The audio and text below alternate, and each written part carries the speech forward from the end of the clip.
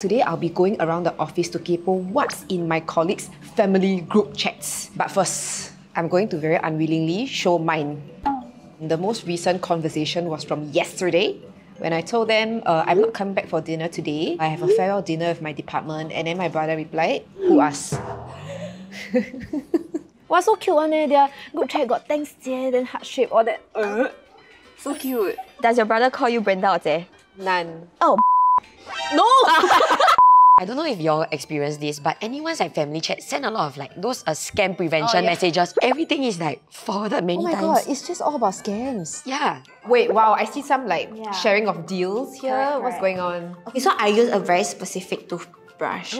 It's because I have very weak gums. Okay.